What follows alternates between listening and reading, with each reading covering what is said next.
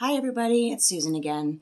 I really felt the Lord wanting me to speak about fornication, also known as sex before marriage. So I have plenty of scriptures here and a couple of other things to share with you guys because it's important for your walk with God. So let's just open in prayer.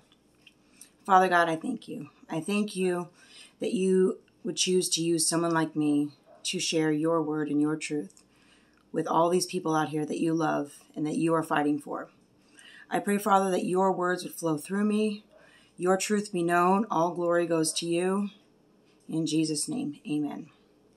All right, so in any of these videos that I make, I just want to put it out there that in no way, shape, or form am I pointing a finger at anybody, am I saying you're wrong or I'm judging you. I am simply bringing you information because it's necessary.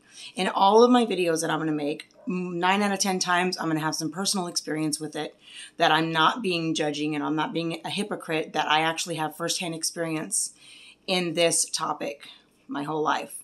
My entire adult life, I had plenty of sex before marriage. I have 3 children. I've been pregnant 7 times and I've never been married. So what does that tell you? I lived a very promiscuous lifestyle. I justified it in any which means that I could think of, that I could convince myself it was okay. But most importantly, it was definitely accepted in the world around me, amongst my peers, amongst my friends, society. It's just accepted. It's just normal. Well, I am here to change that in any way, shape, or form to anybody who will listen, that the devil is a liar. And since the beginning, he has been lying to us. Since the beginning, Adam and Eve in the garden, the devil came to Eve and he lied to her. He said, you will not die if you eat of the fruit.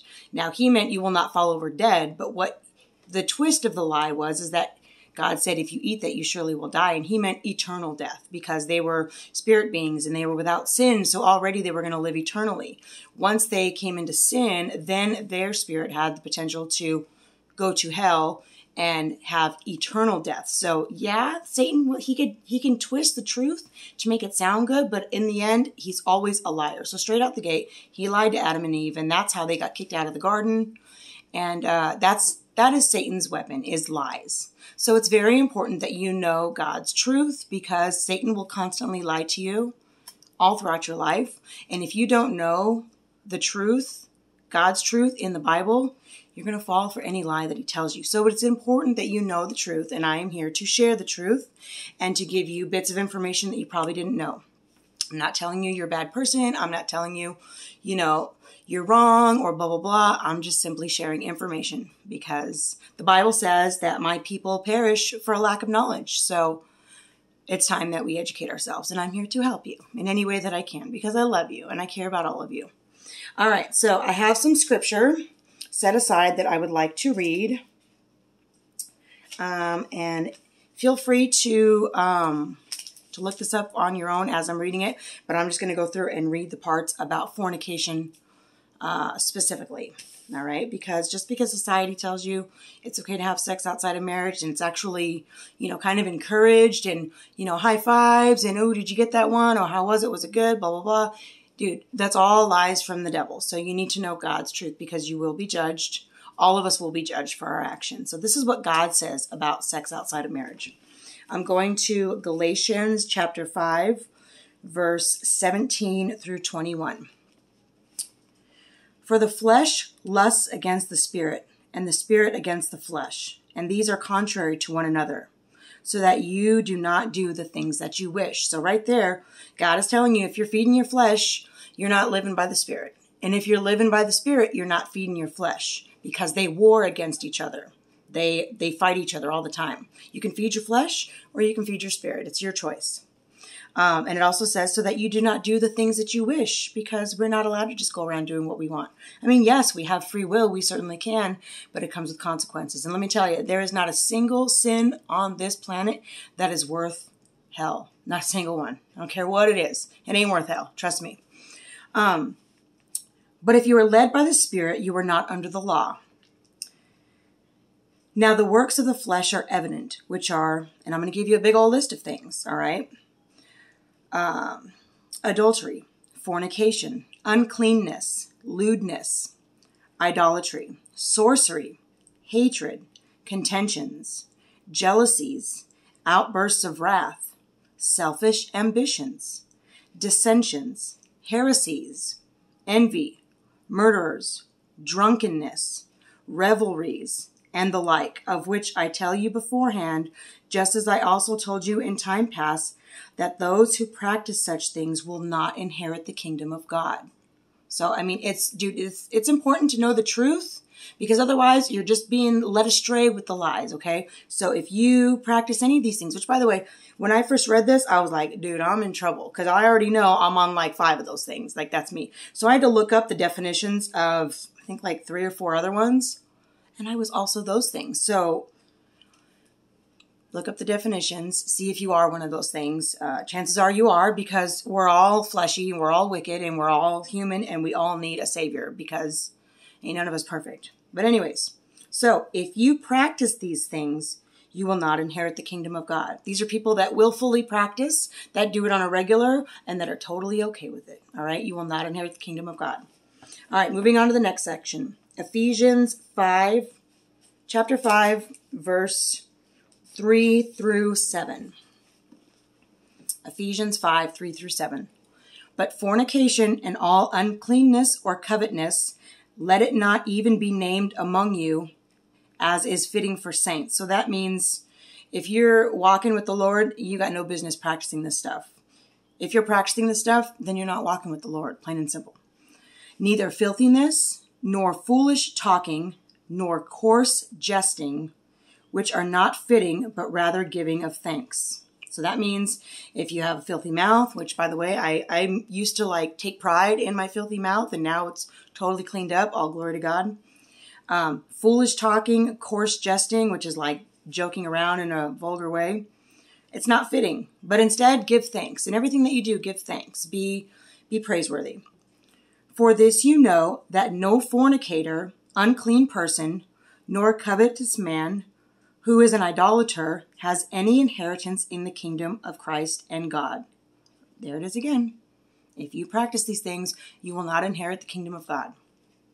Let no one deceive you with empty words, for because of these things, the wrath of God comes upon the sons of disobedience. Therefore, do not be partakers with them. Okay, so once again, it says plain and simple, and it gives you a list of things not to do, because these people will not have an inheritance with the kingdom of God. All right, so if you're following along, we're going to go to the next part. Colossians 3, chapter 3, verse 2 through 10. Okay, Colossians 3, 2 through 10.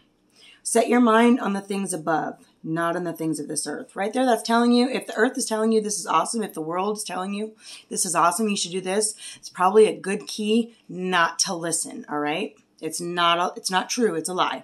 Do not set your mind on the things on the earth, but instead the things above. For you died, and your life is hidden with Christ, which means we have to die with Christ. We have to die to our old selves and be living with Christ. When Christ, who is our life, appears, then you will also appear with him in glory. So that means when he returns, if we're living right and we're not living like a heathen in the world, we will be heirs of the kingdom of God. Therefore, put to death your members which are on the earth: fornication, uncleanness, passion, evil desire, covetousness, which is idolatry. Because of these things, the wrath of God is coming upon the sons of disobedience. There it is again. You know, the Bible is very clear. It warns us over and over and over. In which you yourselves once walked when you lived in them. Yep, that was me. Once upon a time, I used to do all these things, and I was proud of it. If I can wear a t-shirt that said, I'm gross and I'm filthy and I'm easy and take me to bed, I would. You know why? Because it made me feel like I was accepted, like I was admired, like I was desired, right? But that's all lies from the devil, because we are worth more than that. But anyways, moving on. But now that you yourselves are put off, hold on, I lost my spot. In which you yourselves once walked, when you lived in them, but now you yourselves are to put off all these: anger, wrath, malice, blasphemy, filthy language out of your mouth. Do not lie to one another, since you have put off the old man with his deeds, and have put on the new man, which is renewed in knowledge according to the image of him who created him. So that's saying, yeah, once upon a time you used to live in the world, you used to act like a heathen like everybody else and get high fives every time you did something stupid or gross or vulgar. But now that we are with Christ, we are not to continue that way. You know, Christ did not shed his blood and go through all that torture so we can continue in sin. He did it so he can set us free from the bondage of sin and be set free, and that those who actually love him and seek the kingdom of God would now turn from sin, repent, and have remission of sin. But anyways, let's move on. The next section is 1 Timothy chapter 1, verse 8 through 10. But we know that the law is good if one uses it lawfully, knowing this, that the law is not made for a righteous person, but for the lawless and insubordinate, for the ungodly and for the sinners, for the unholy and the profane, for murderers of fathers and murderers of mothers, for manslayers, for fornicators, for sodomites, for kidnappers, for liars, for perjurers, and if there is any other thing that is contrary to sound doctrine. So basically it says, you know, God created the law, you know, the 10 Commandments, which is like the moral law. It's written in our heart via our conscience. I mean, we know when something's right or wrong, but we choose to do it anyways. Well, that's kind of God downloading information like, you know, it's wrong because, you know, we are created in his image and he gave us our spirit. So anyways, if you are on any of this list of things, that is contrary to sound doctrine. So get off those things. And I love you. Next is Hebrews. Oh, I almost skipped it. Hebrews chapter 12, verse 14 through 17. Hebrews 12, 14 through 17. And this is hard for me. Like when I got saved and I really started walking with the Lord and left all my sins and all my yucky stuff behind me, this first part I really still struggle with on a daily. Like I'm always surrendering it to the Lord. Pursue peace with all people and holiness, without which no one will see the Lord. Right out the gate. Pursue peace with all people and holiness, without which none will see the Lord. So if you've got, and that's why the Bible talks about if you hate your brother, then Christ is not in you, you know, because we're supposed to love everyone. So pursue peace with all people, without which no one will see the Lord, looking carefully lest anyone fall short of the grace of God. You don't want to fall short of the grace of God. Without grace and without mercy, you are screwed. So make sure that you are always in God's will, always in God's grace. The Bible is specific in warning us. God gives us this stuff, not because he's trying to make our lives boring and all that stuff. He's trying to warn us. He's trying to give us instructions on what to do and what not to do. So it's important to read his word. Verse 16. Oh, wait, no. Sorry. Back to verse 15. Looking carefully, lest anyone fall short of the grace of God, lest any root of bitterness spring up, cause trouble, and by this many become defiled. So, becoming defiled means like you were washed clean, but then you just mucked yourself up again. So, you have to, that's why forgiveness is so important. The Bible says if you don't forgive others, how is God going to forgive you? I mean, for all the things we have done, if we want forgiveness, we have to forgive others. And also not letting bitterness take root, because that's just another tactic of the enemy. But I'll get into that in another video. Lest there be any fornicator or profane person like Esau, which is in the Old Testament, who for one morsel of food sold his birthright. For you know that afterward, when he wanted to inherit the blessing, he was rejected, for he fought no place for repentance, though he sought it diligently with tears. So that's saying, it's talking about Esau. He's saying that he traded his birthright just for some food. It's talking about fornicator, profane person, not living at peace with people, letting bitterness take root. Like these are all things that you are going to trade in your birthright. Like God gives us mercy, but not so that we can keep acting a fool. You know what I mean? Like we're all foolish, all of us. I am too. I'm always like, Lord, help me because I suck. I need you. I need more of you, less of me. So it's important to read this word, you guys. The next part is Hebrews chapter 13, verse 4 and 5. So it says, marriage is honorable among all. So God intended for sex to be within the confines of marriage. Since the beginning, when Adam and Eve, he talked about, two becoming one flesh and nothing dividing that. And it's not, and we'll talk about this in another video, but it's because there is spiritual consequences if you do not obey God's law. But anyways, marriage is honorable among all, and the bed is undefiled. So if you're married and you're, doing your thing because you're married, that's okay. But fornicators and adulterers, God will judge. So right there, it's saying, unless you're married, you got no business having sex with people because God will judge you. Even if you believe in Christ, even if you've accepted Christ as your Savior, you cannot continue living against God's will and be in his grace and remain in his grace. Like it said over in Hebrews chapter 12, verse 15, looking carefully lest anyone fall short of the grace of God. So don't fall short of the grace of God. Back to chapter 13, verse 5. Let your conduct be without covetousness. Be content with such things as you have, for he himself has said, I will never leave you nor forsake you. All right. So those are some scriptures that I have on fornication. I have tons of other scriptures, but I just want to talk about fornication tonight. I also want to talk about temptation, because even though we receive Christ in our heart, we're gonna come against temptation. I mean, Satan is a liar, and he will tempt you in any which way he can. He knows your weaknesses. He knows your soft spots, and he will dangle them in front of you. Anytime you start to walk towards the light, Satan's going to try to pull you back towards the darkness. And it's a spiritual battle. You have to know this, okay? Every second of your life, God and the devil are both fighting for your soul constantly, okay? You have to choose God, let go of sin, let go of the world. So here is some scripture about temptation, and this is in James chapter 1, verse 12 through 13. Blessed is the man who endures temptation, for when he has been approved, he will receive the crown of life, which the Lord has promised to those who love him. Okay? Blessed is, and it says man, but it means woman too. Blessed are they who endure temptation, for when he has been approved, they will receive the crown of life, which the Lord has promised to those who love him. And this is what I'm talking about. When you love the Lord, like when you really love, you want to obey, you want to serve, you want to be obedient, you want to give your all to him because you love him. Not just believe he exists in afar. Oh, yeah, that's Jesus. All right, let's go to the club.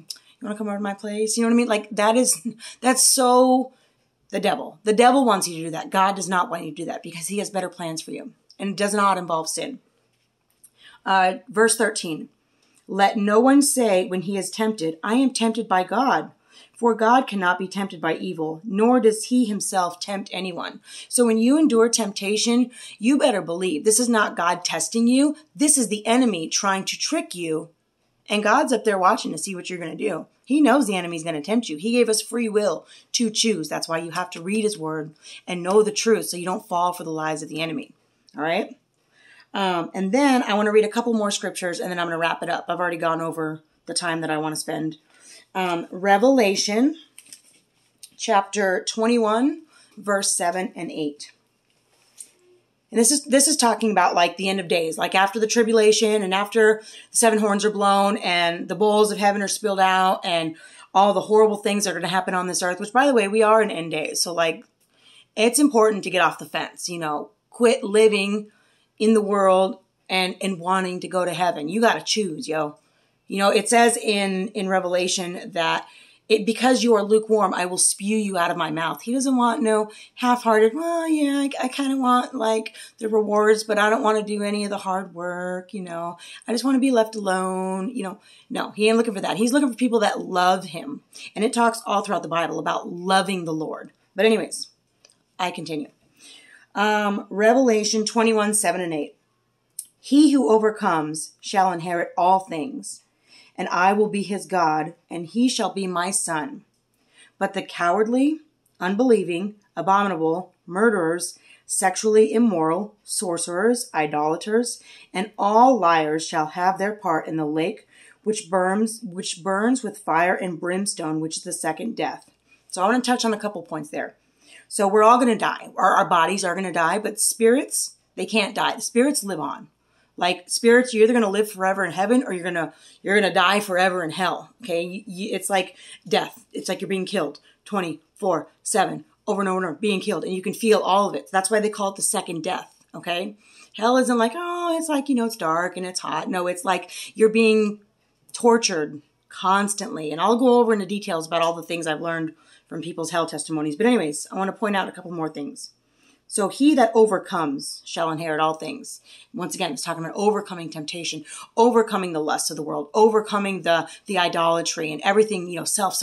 What do I want? Selfishness and, everything that our flesh wants. When you overcome that and you follow Christ and you pick up your cross and you follow him daily, then you will receive the reward of eternal life. Now, in no way, shape, or form can we ourselves, I am not saying that we earn our way into heaven, but I'm saying God judges the heart. He knows those who really want it and who really are dying to self, and they know that sin is like, the Bible talks about sin being, it's like watching a dog vomit and then lick the vomit up and eat it again. That's how gross sin is to God. Like one lie, okay? Like, even all the sins, we think a lie is like no big deal, and murdering is a really big deal, right?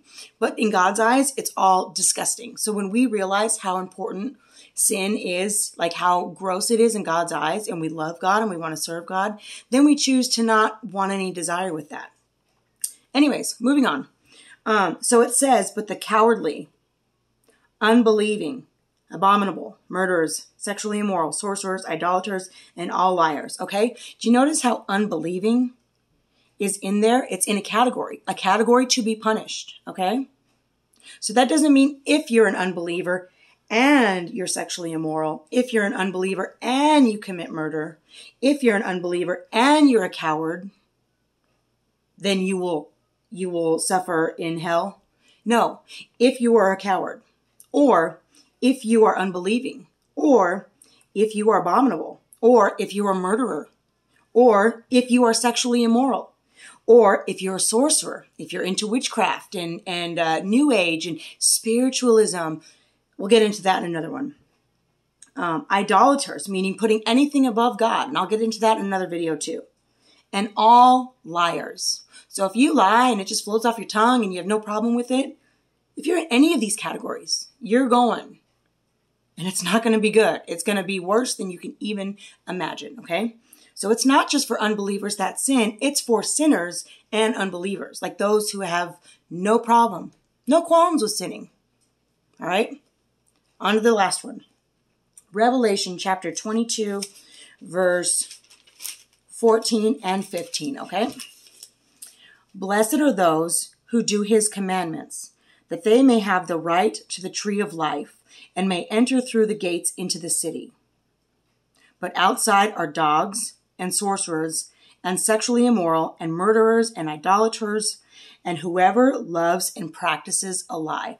So once again, it gives you a list. And if you do those things, if you fall into that list, into that category, you better repent. You have to repent, okay? God wants people who love him, people who serve him, not just people who believe he exists and then go about living in sin and living like the devil, all right? So check your heart. Make sure that you are obedient to God. Now, when I first started walking with the Lord, not everything just fell off at once, okay? It's not like everything was just stripped and gone. I had to, as I read the Bible and as I learned, like, this is bad and this is bad and this is bad and this is bad. And I was like, dang, dude, I'm in all these categories. Like, I didn't even know I was so screwed up. Like, dude, I was wicked. Like, I thought I was cool. I thought I was a cool chick. I really did. And then I read the Bible and I realized, no, you're full of demons. You're full of the devil and you have to repent and you have to leave your sinful life. So, and after that, after a while, I've been walking with the Lord for 2.5 years and all my flesh sins are gone, but I still struggle with heart sins. So, he's such a good and faithful father. He loves us and he allows one layer of an onion to be peeled off at a time. This. Okay, now that's gone. What else? What else needs to change, Father? This. Okay. What else needs to change? Okay, this. And then, and that's having a relationship. It's like having a relationship with someone. There's trust, there's intimacy, there's closeness, there's open communication, not just doing whatever you want and like, oh, sorry, you got to deal with it, whatever. That's not a relationship. And God wants relationship with us. He wants us to know him as much as he knows us. I mean, he knows all the bad stuff about us and he still loves us. He still wants us to come home. He still wants us to receive his free gift of eternal life, which is through Jesus. And if you're not covered by the blood, then you're in big trouble. Okay? Like, and I don't mean like you believe Jesus exists. Like, I mean, you're under the blood. Like you have repented of your sins. You realize that you're a hot mess. And there's no way that you on your best day could please God. And you know that you need Jesus. You need him to change you because you can't do it on your own. Then the Holy Spirit enters you and you start to, change from the inside out. And that's only the Holy Spirit that does it. That is not by my strength. I say, okay, Holy Spirit, come in, change me, God waits for us to invite him in. He doesn't force his way in. We have to invite him in, and we have to move ourselves out of the way and let him do the work within us. Okay. So anyways, this video is just on fornication, which, like I said, I had plenty of before I started walking with the Lord. Now I walk in purity. And I just encourage you guys to read your Bible, because like I said, if you don't know the truth, you will fall for any lie that the devil tells you, and he will continue to lie to you. Even as you learn the truth, he's going to attack you in other ways. So make sure you have your armor of God on. Make sure you're prayed up. Make sure you seek God above all else and forsake your ways. I love you guys. And I want to just break down the lies of the enemy that has just blanketed this world. Okay. Because so many are perishing, and I want to see all of you guys in heaven. I love you. Be encouraged. Bye guys.